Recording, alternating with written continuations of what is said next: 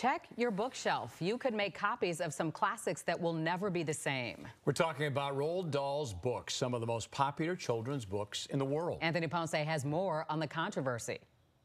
Well, other than perhaps Dr. Seuss, what author can you think of that has more children's classics than Roald Dahl? Well, over the weekend, a British news outlet published hundreds of tweaks to the author's original text, removing language that many might find controversial. Augustus, how does it make you feel to be the first golden ticket finder? Although Roald Dahl himself described Charlie and the Chocolate Factory's Augustus Gloop as, quote, fat, his estate's sensitivity readers have changed that adjective to enormous.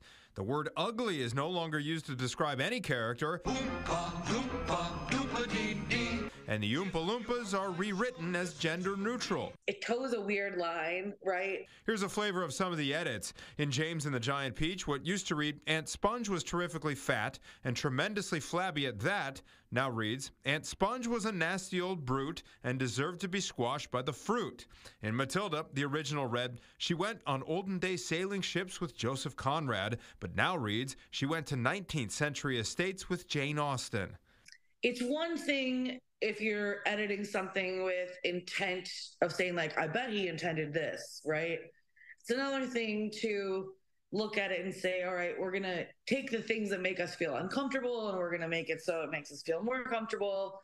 Chicago bookseller Rebecca George says some of the edits, while well-intentioned, may actually deprive young readers of learning about how language and standards have changed over time. Maybe that what he wrote would have been an opportunity to have a conversation the way that it stood, versus changing it to appease our modern day standards. On the copyright page of the new versions, there is a note from the publisher which reads, words matter. This book was written many years ago, and so we regularly review the language to ensure that it can continue to be enjoyed by all today.